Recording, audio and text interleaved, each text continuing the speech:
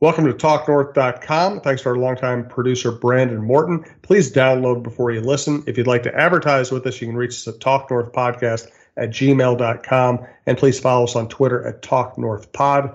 Two promo codes to be aware of. Bitesquad.com. Use the promo code TalkNorth to get your first delivery free. And go to SodaStick.com, the great local apparel company. Use the promo code YouBetcha to get free shipping on any sized order.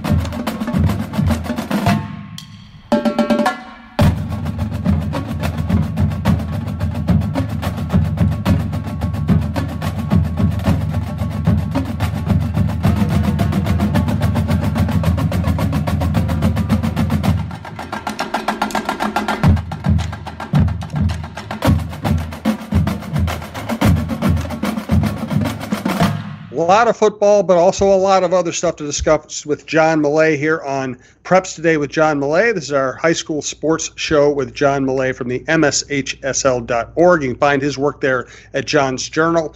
Please follow our show and our network at Talk North Pod on Twitter. We have some announcements coming up in the future we'd like you to be privy to. Also a great way to see all the shows that we put out across all the sports that we cover. And we're going to be expanding our coverage field here pretty shortly. Thanks to our producer, Brandon Morton. And thank you to our sponsors, Pizza Barn in Princeton and Bitesquad.com. So tell me about Prep Bowl 38, John. Yeah, or as we say in Latin, or in Roman numerals, Prep Bowl XXX. VIII. Of course, we're not the NFL, so we don't have to be that dumb about it. Prep Bowl 38. We're going to be smarter than the NFL. That's right. Yeah, we had a great weekend, Jim, Friday and Saturday at US Bank Stadium. This was maybe the best collection of Prep Bowl games I've seen, I think maybe in a long time, 7 games. And, no really massive blowouts, no running time. Several of these games went right down to the very last play. So I'll kind of recap. Starting with the big schools, going down to the small schools. Class 6A, Wayzata finishes an undefeated season, beats Champlin Park 35-20. And the workhorse of the Prep Bowl this year was Christian Vassar, senior running back from Wayzata. In the semifinals, we thought he had a good game in the semifinals when Wayzata beat Lakeville South. He ran for 269 yards and 3 touchdowns. That was just, as we say, he was just clearing his throat in that game. So in the Prep Bowl win over Champlin Park, he sets a Prep Bowl record with 49 carries and tied the Prep Bowl record with 5 rushing touchdowns for the Trojans in that 35-20 win over Champlin Park. That was phenomenal. Kid was clearly... You'd think he was worn out, but after the game, he said, I feel pretty good. So after 49 carries. 49 carries. That's like 49 car wrecks. That's amazing. Somebody had gone through his 3 state tournament games. He had like 800 yards in those 3 games. Oh. I mean, that's an NFL season for a lot of running backs. And he did it in his last 3 games. So way to go, Christian Vassar. That was outstanding. That's just the epitome of a hard charging running back. And he's fast and he's quick and he's super strong. Really, really fun to watch there. And I don't think anybody was surprised to see Wayzata, which kind of became the dominant team as the season went on, and finish an undefeated record. And Champlin Park clearly had a great season, too. Just couldn't quite muster the offense against Wayzata's really good defense in that running game.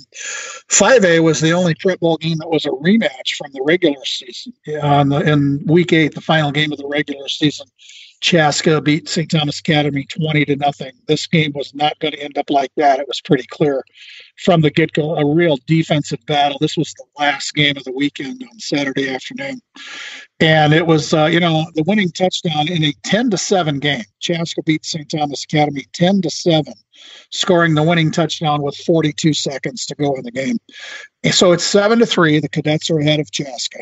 So then Chaska goes 80 yards in 10 plays, and one of the great names in high school football, Steve-O, S-T-E-V-O, Steve-O Klotz, K-L-O-T-Z, Steve-O Klotz, if you're scoring at home, scores a 1-yard touchdown run with 42 seconds left. And that was really fun. There was a big crowd in the building for that. First football state championship for Chaska. Everybody from Chaska was there. Really exciting. I shot some video of that, which you can see on the social media accounts of the winning touchdown and crowd reaction. And really fun time. Now in 4A, this was probably the game of the Prep Bowl. Ricori against SMB, which is the Jalen Suggs team. We've talked about that. St. Paul Academy, Minnehaha Academy, Blake. It's a co-op team. So this went into overtime. It was 14-14 after regulation. Ricori had 2 losses this year. They lost I saw them lose at Becker. They also lost to Hutchinson. And SMB has been really dominant. So, SMB is the team everybody figures is going to win, except people who live up in Ricori. So we go into overtime, 14-14, high school rules. You get the ball at the 10-yard line. So Suggs threw a 6-yard pass to Terry Lockett. For SMB, they had the ball first in overtime. They kicked the extra point. SMB 21, Ricori 14, and before Ricori's overtime chance. So they get the ball, and it's just not working for Ricori. There was a penalty. There was a loss. So it's 4th and goal from the 15. And this is the last gasp for Ricori. And their quarterback, Jack Stile, who is a phenomenal athlete. He's going to play baseball at Nebraska. That's how good of an athlete he is. So in his second sport, he throws a touchdown pass, 4th and goal from the 15 to Jaden Philippi.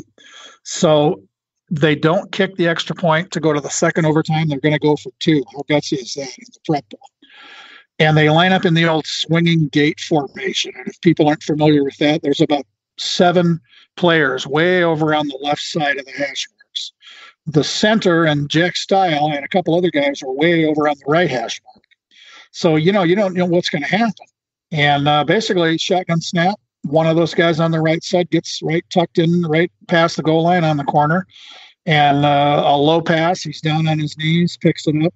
Jalen Suggs might have got a hand on it as the defensive back, but 2-point conversion is good. Ricori wins the game, 22-21 in overtime, and it was wild, man. Those Ricori kids really celebrated. I put out some video of that too. I was on the sideline. Eric Decker, a famous Ricori grad, former Gopher, former NFL player, he was there to watch it.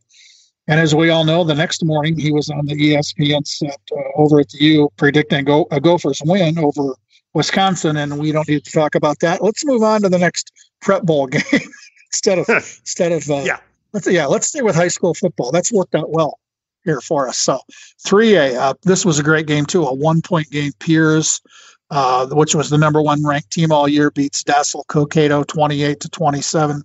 Talk about great athletes. I've already mentioned a few, but Matthias Algeren from Piers is a senior. He's going to be a track athlete at Nebraska, another kid going to Nebraska. So he ran for 165 yards and 3 touchdowns for Pierce. He scores the winning touchdown with 38 seconds to go. This one goes down to the final 38 seconds. And this Dassel Cokato team was really fun to watch. They were seated 3rd in their section, and they came 30 seconds away from winning the state title. Great story there. Congratulations to both teams. In 2A, the juggernaut from Caledonia does it again. They beat Minneapolis North 26-0. Pretty surprising that they shut out North. North is a great team, but they just had too much muscle, too much speed. And Caledonia, all they did was tie the state record. This is their 5th consecutive football championship. And the all-time record for longest football winning streak set by Stephen Argyle in the early 2000s is 76 games. Caledonia's streak is now at 68. So next season they will, if they keep rolling next season, they're going to have a chance to match and or equal that 76 victories in a row. That is really fun football down in Caledonia. The last 2 games for Class 1A, Blooming Prairie beats Bold pretty convincingly, 41-15, and that was probably a surprise to some people. Bold was in the Prep Bowl last year, did not win it last year, and as it turned out, Blooming Prairie came out on top this year. And the Awesome Blossoms, there's the nickname of the year, the Awesome Blossoms from Blooming Prairie. They'd never played in the Prep Bowl before, but they came out strong. They had a great team. This was a good year for the Blossoms. And Bold, congratulations to the Warriors, state runner-up for the 2nd year in a row. And in 9-man, another great game. Mountain Lake beats Hancock 22-14. This is how dominant Mountain Lake was this year. They had not trailed in a football game all season until the Prep Bowl, and Hancock raced right out to a 14-zip lead. And then the second half, Mountain Lake kind of put it together, and they go on to win 22-14. The crowds were good. The weather wasn't great. You had the conflict with the Gophers Wisconsin game also on TV, but I thought the crowds were really good for the Prep Bowl, Jim. And boy, it sure is fun playing in that stadium. I was looking at social media posts from other states. Not to mention, like some football games this week, and including the Gophers and the Packers game in New York, and the snow and the rain. And boy, we were nice and tidy. And there were other high school championship games around the country, tournament games played in not great weather. Although I did see some Hawaiian football playoff games from Aloha Stadium. That looked rather pleasant as well. So we're lucky to have the facilities we do. We talk about that a lot. But I think this was maybe the most enjoyable Prep Bowl weekend I've had, and I've been doing this for a long time. It just was really, really fun. I wrote something. I really don't write game stories, but I was kind of collecting quotes and scenes as the weekend went on. And if you go to John's journal at mshsl.org, you can kind of see my wrap up of the things that go on behind the scenes, especially in the press conference, post-game press conference room with players and coaches. Some really, really special things went on. So if you want to read about that, that's on John's journal at mshsl.org. Great stuff. We're going to buzz through all kinds of other topics here. We do want to thank our primary sponsor, Pizza Barn in Princeton, pizzabarnprinceton.com. Beer specials, pizza specials, very creative pizza specials, and a great community business.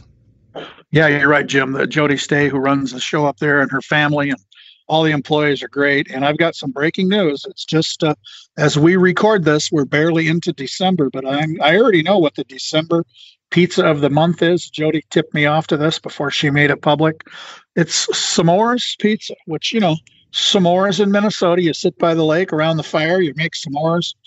And so she texted me with, why s'mores? Why are they going with s'mores? And her answers are, because winter has barely started and we already missed summer. That's accurate. And we all blow our diets in December anyway. So the Pizza Barn can help with that. You order the s'more pizza. And here are the details. This sounds pretty good. They all are great up there. This one sounds pretty special. So there's pieces of chocolate on this pizza, marshmallows, graham crackers. That's all on top of a sweet cream base, and then tying it all together is the traditional pizza crust. And according to Joey, it's sticky and gooey, just like real s'mores. So that is, boy, talk about inventive. That is really good. We've talked about their famous cow pie pizza and everything else, but the s'more pizza, that, I might have to just make a run to Princeton. And if you're in Princeton, obviously you want to go to Pizza Barn in Princeton, but even if you're just going north or south of 169, anywhere near Princeton, it's really easy to pop over and hit the Pizza Barn. And cool place, newly renovated, great people, usually high school kids working in there. We really highly recommend it as a pizza and an experience. You bet. Speaking of people driving on 169, I got a Twitter note from a guy I know. His name's J.J. Aiken. I knew him as a high school athlete in Farmington. He now works at Gustavus down in St. Peter. He's either the president or the chancellor, and he'll laugh if he hears this. No, he works in the admissions office or some administrative role at Gustavus, his alma mater. So JJ sent me a tweet and tagged the Pizza Barn in it that he was heading up to the cabin, stopped and got some pizza and some garlic bread or some cheese bread, and said it was just dynamite. So there you go. Somebody listening to the podcast took our advice and pulled off a 169, popped in there on the way to the cabin, and was very satisfied. After I retweeted JJ's tweet, there were a couple other people who said the same thing. They've done the exact same deal and always loved it. So way to go, Pizza Barn. Excellent. Nice gesture by the Vikings. Yeah, it's interesting, Jim. The Vikings, they play at US Bank Stadium too, as well as the high school kids. And since they're not no home game this week, they got the Monday nighter with Seattle. They opened their locker room to all the Prep Bowl teams, and they just basically opened the doors. It's absolutely empty. The lockers don't even have names on them, but you've been in there. There's all these great old photos and stuff on the wall above the locker. It's really neat. It's a big room. So I saw team pictures in there of teams after they played. They stand with the trophy in the Vikings locker room. That's really special. If you want to go to the MSHSL Facebook page, the cover photo right now